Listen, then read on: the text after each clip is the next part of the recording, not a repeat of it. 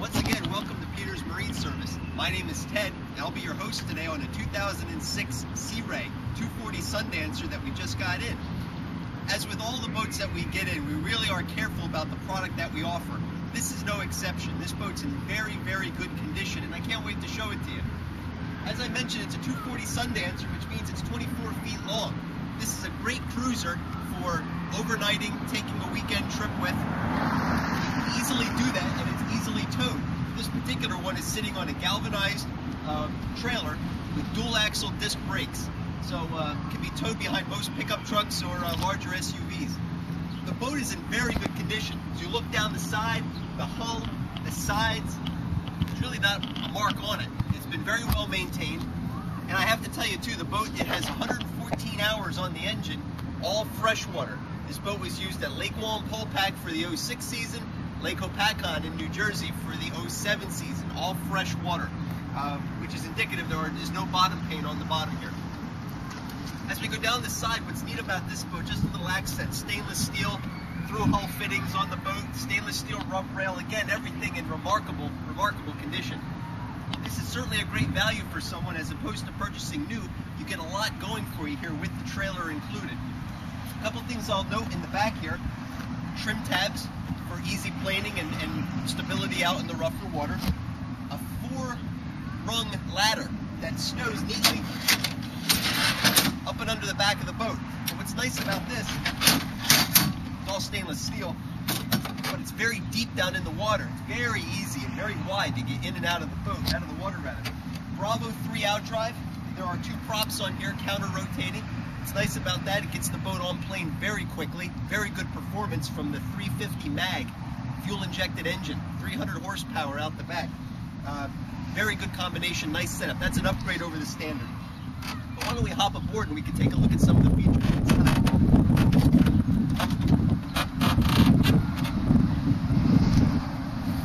A substantial swim platform on the back here, which gives you a lot of good footing, textured surface so you don't slip. Mosquito eye in the back. This boat's big enough that you can spend a weekend on and really enjoy yourself out in the water, but yet small enough that you don't feel like you can't do a lot of the water sports that you're used to with the smaller ones. You can still go tubing, skiing. Many of those features can be done on a boat this size. What you see here, this hole in the back here is great. You use that for your shore power hookups, your water hookups. They all go in here, and access is through this trunk, where you can go to all your hookups, so you don't have wires going over the side of the boat. This boat has shore power, and your wires just come along the side here and right in the back. You can plug everything in. But what's nice about this in here too, very deep. Even can put our fenders in here. We have 3 of them in here, and there's still plenty of room for other things as well. That stays up by itself. Plenty of room here. You can put your name on the back too.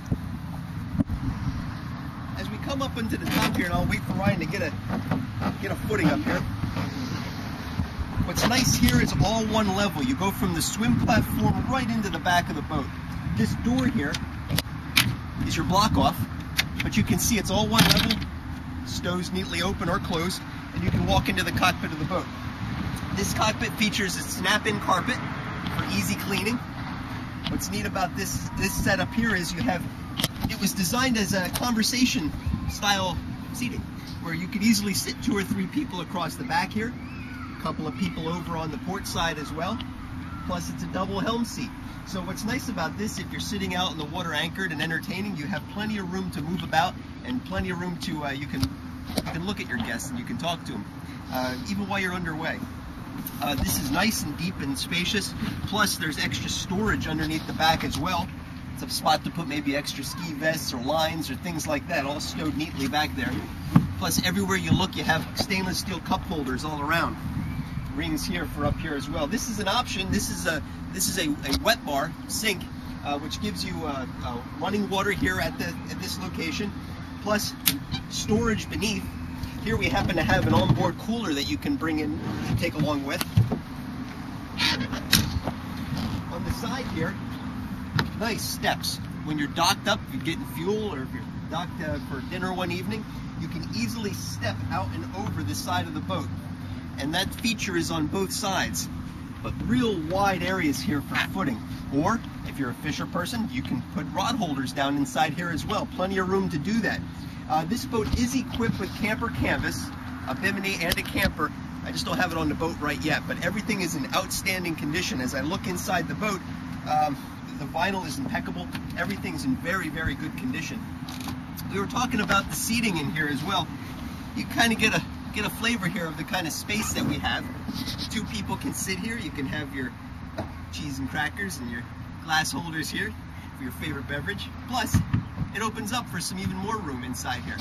There is a table that fits in the back where I was showing you. That is stowed inside the mid cabin. But suffice it to say for now, there is a table that fits there as well. Over here at the helm, and this is really nice, lots of room here. You have a double helm seat, spacious, flip up riser, gives you a comfortable view up over top of the windshield, or it drops down. For those longer cruises, it's very comfortable. What I like about this boat is the windshield's nice and high, so even while sitting down, you got a good look right through the windshield, lots of glass all around you. Especially if the weather gets inclement, it's much easier to look through this glass than the isinglass, and you can easily do that here. Tilt steering wheel for comfort. VHF radio is located here as well. Remote control for your stereo. This boat is equipped with Sirius satellite radio as well. Trim tabs are here. Gauges right here, easy to read. A 4-in-1 gauge here gives you all the information right at a glance. You have all that information right here. Throttle right here, very comfortable seating position here. Cup holders inside and your compass right up in front of you, easy to read. This boat is also equipped with a windshield wiper on the starboard side. This door here for our cabin, our companionway, also utilizes the steps built right in. What's nice about this feature is, look at the footing that you have. You can easily step up on top and go through the deck here to get up to the top for where your anchor is and whatnot, but it's very sure footing. You feel very confident in being able to step up inside here. Plus, as a nice safety feature, the door must be closed to utilize. That way you don't run the risk of falling. And some boats have just a small little step. This is much more secure in this setup. Speaking of the companionway, notice how smooth that is as well. Very easy to open and close. Wide companionway to step down inside. You can kind of get an idea of the headroom in here. As I mentioned outside, this is a great boat for day trips or overnighting. We got a lot of room in here. In fact, I'll give you a little bit more idea here. You got plenty of space inside. Table is stowed underneath here, which can become up here for a small dinette, or it drops down and completes the V-berth all around inside here. But just look at the finish work in here. Very nice, very rich looking inside this cabin. This boat's equipped with the dual voltage AC/DC refrigerator, which is here. Butane stove, which works like a gas stove at home. Great feature. This thing works great. We have one on our boat, and it's a lot easier to use than an alcohol. Much nicer. Hot and cold running water on the brushed nickel faucet that we have here. Plus, nice deep sink. Very easy to get anything underneath here. If you're washing some cooking utensils, plenty of room to get underneath here, or simply to just wash your hands. Microwave is here as well. CD player is here. Plus there's also an MP3 port located on the wall here. But one thing that's nice is you got plenty of room for storage in here, up on top, all around, plenty of room. These bags contain the rest of our canvas, our pieces, our front, side, aft curtains, all that stuff is located in here. Plenty of storage underneath the seats as well. What I'll do is I'll step a little bit to the side so Ryan can come in, and we'll show a few more features as well.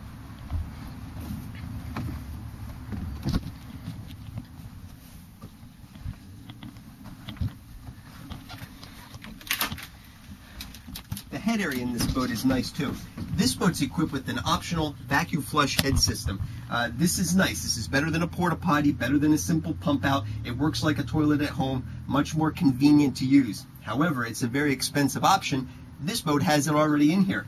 Plus inside here we have a hot and cold faucet with shower and plenty of room to put some things inside here.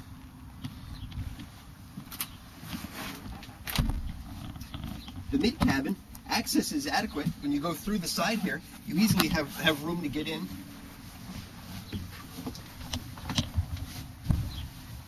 You get the idea. 2 people can easily sleep here.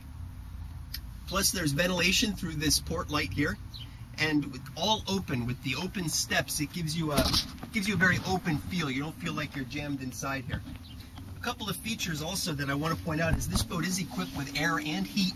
So if you're extending your boating season early in the spring or in the fall, when hooked up to shore power, you have the heat. In the summer, like today, you got the cool air that you can utilize as well. So it really makes for a very comfortable boating environment. Take this along for the weekend or leave it in the water for the season. It's a nice destination point to have a boat like this. Small family would really enjoy it. The other things to mention are the engine compartment. I mentioned it does have a 350 mag, only 114 freshwater hours. Give us a call. We'll gladly go over a lot more of the details with you. This is really something to take a look at. If you're considering new, you can save a bundle here on this one. Thanks again. My name is Ted.